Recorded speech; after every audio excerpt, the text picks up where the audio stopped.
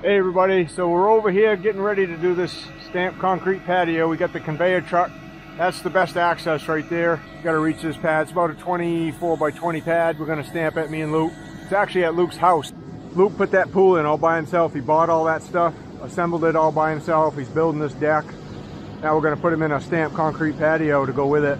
We're going to use a special roller stamp we got today. It's kind of a slate pattern. You'll get to see that a little bit later in the video. We basically just roll it over the surface to get it stamped. It should be really cool. It's about noontime. We did a pour early this morning, and probably about an hour and a half from here, and we left a couple guys on that to finish that. Me and Luke just got back here, so they said they could get us a truck, so we're going to get this done.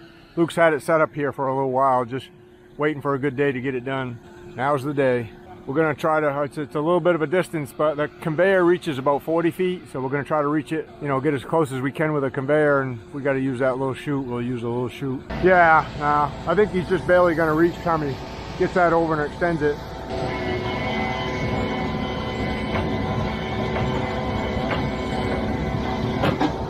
Take a look at it when you're ready. We've got some color in this today. It's called land and stone, so it kind of turns it, I don't know, kind of a tannish color. You see that? So it's going to be a little bit different than the regular concrete color. That was as close as we could get him without getting him up on his leach bed here. So we're going to get it going. I'll hold the bag for a minute. I'll hold the rubber bag and we'll get it down there. Luke will get it pulled over there. Ready when you are, Matt.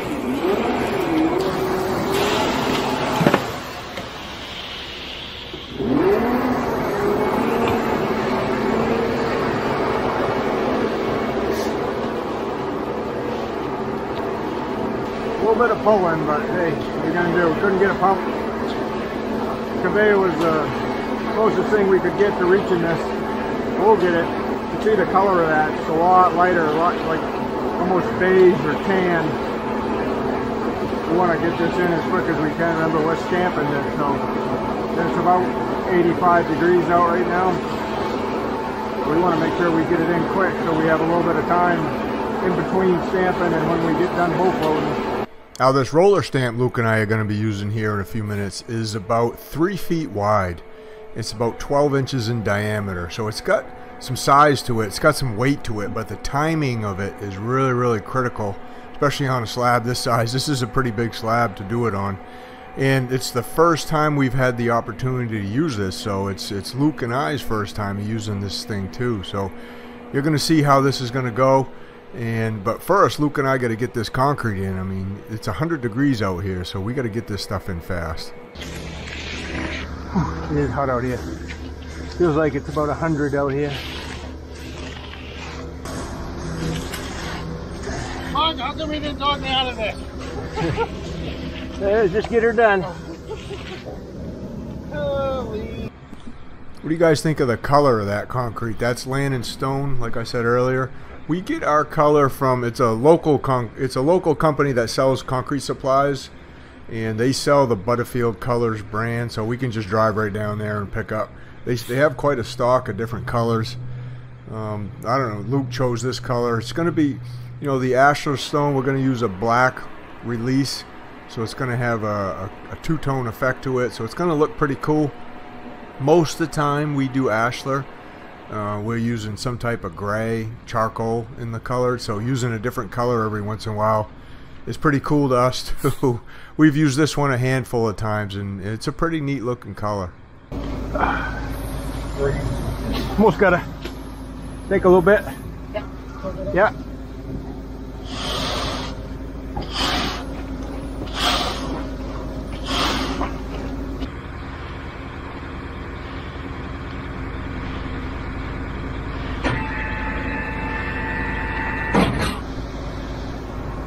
Doesn't take much time to screed it, just got to get it there.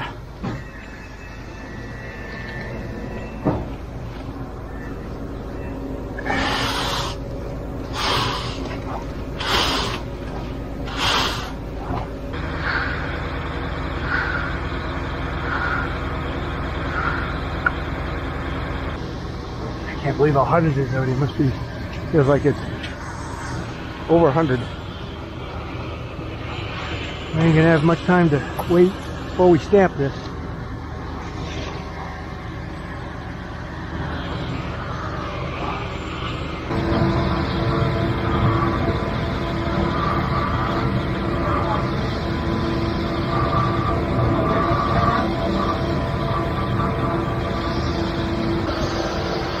going home after this, right, Matt? I do too. I hope you are too, bud. All right, we'll give that some time, let it cure up a little bit, and we can get out the stamps. So as soon as we get them stamps out and get going, we'll be right back here.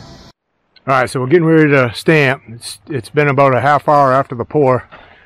We're going to use this roller stamp we got right here from Marshalltown. It's an Ashlar Slate roller stamp.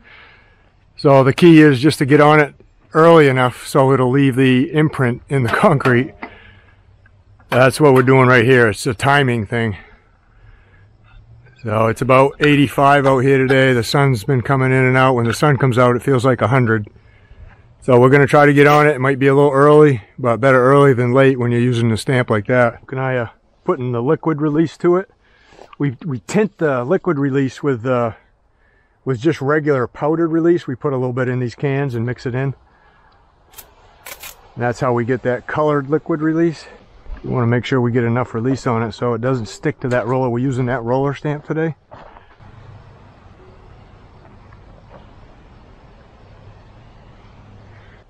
You just want to roll it right here on the grass first? No, I'd pick it up. I don't want to get crap all over it.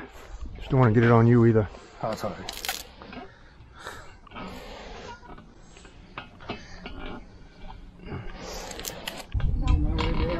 Mm-hmm.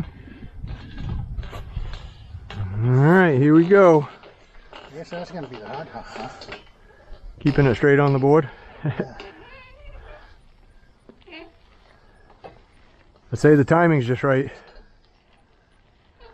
I'm saying straight on it? Yeah, that looks good right there. Yeah. Looks good. If anything, a little bit this way, if anything. Towards. Yeah, just a little bit. Looks good. Nice and straight now.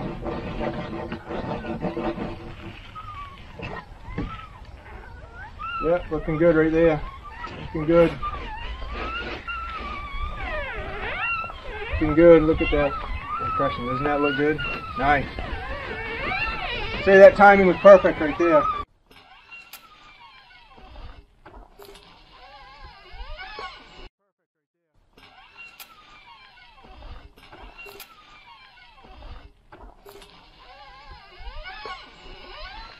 No, you're good. Yeah, you're good right there. Come back straight. Yeah, perfect. Stay right there. Yeah, you got room? Okay. Yep. Right there? Yep. All right, it's all on you.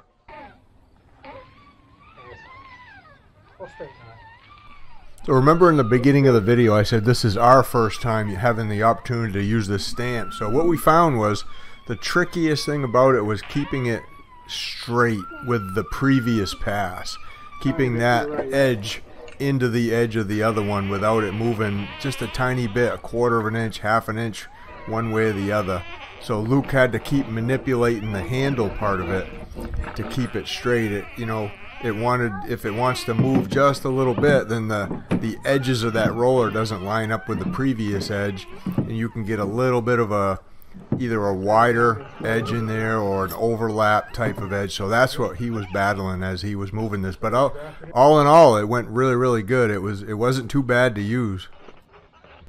The other learning curve on this is the timing of it. I mean, we had to get on this probably a little bit earlier than we normally would if we were going to stamp just using stamping mats, because there's only so much weight to that. We do have some weight. You'll see we're going to add some weight to it at the end, but if you don't get on it early enough, it just doesn't leave the deep enough impression so you get all the really nice markings of the stamp itself. Looks good, Luke. I'm going to jump up on the deck and see if I can spray that, okay?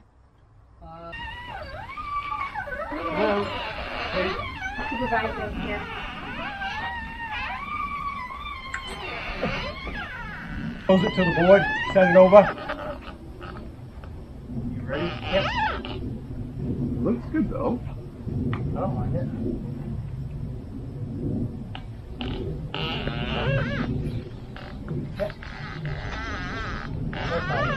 One thing to remember when you're stamping in this heat, remember it feels like it's about 100 degrees out right now. On a pad this size, this is about 24 by 21. When you start stamping, you can't stop. You might have 10 minutes to get from one end to the other, so you got to really get it stamped.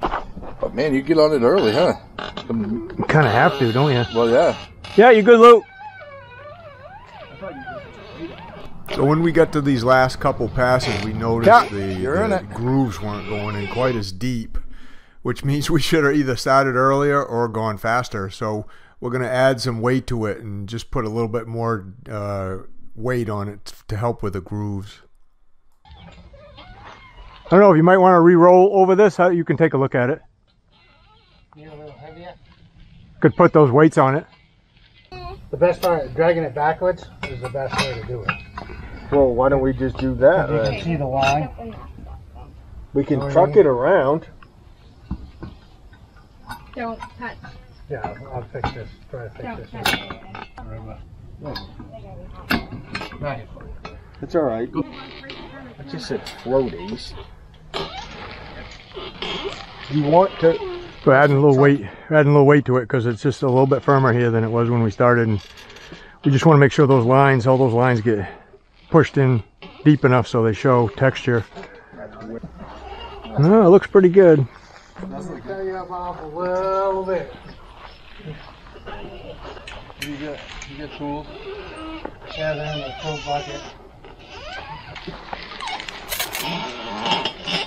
Might have built it crooked. I guess you did, didn't you? What? I might have built it crooked. I just have some grooves in it. It definitely goes down deeper on this side. It was hotter over there. Yeah, that's where we started. He was a little dry. That first 5 or 6 wheelbarrows was dry. All right, well that's it. Marshalltown Ashlar Slate roller. So overall, for our first time using this, we was really happy with the results and how it came out. It leaves a pretty cool looking Ashlar Slate. These are a little bit smaller stones than what we're used to, but as far as rolling a pad like this, it makes stamping it really, really easy is what we thought. You know, this is a pretty good size stamp pad. So again, guys, thanks for watching. Subscribe if you haven't subscribed yet, and we'll see you on the next one.